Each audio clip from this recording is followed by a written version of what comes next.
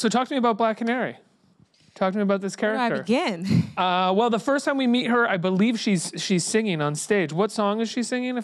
It's a Man's World. That's right. That's right. James It's a Brown. Man's World. Was that song in the script? How did that come about? Yes, that song was in the script. And for me, it was always a very ironic choice to make, to have a woman sing that song. And because the lyrics are really profound when it comes out of a woman's mouth.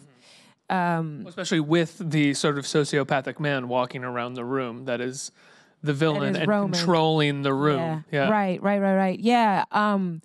It was, so it was always in the script. Interestingly enough, when I was auditioning, they never asked me to sing. Really? No.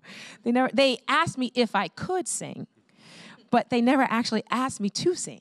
And was your answer when they asked if you could sing, sure? Or was it, yeah, I can sing? It was, yeah, I can sing. Oh, okay. You know, I had never sung in film before and was absolutely terrified to do it, but I knew I could do it. When have you sung before?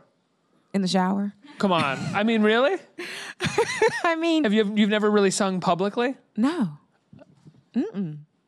So you kind of BS'd your way into it when they're like, can you sing? You're like, yes, I can. No, I wouldn't say I BS'd my way because I actually can sing.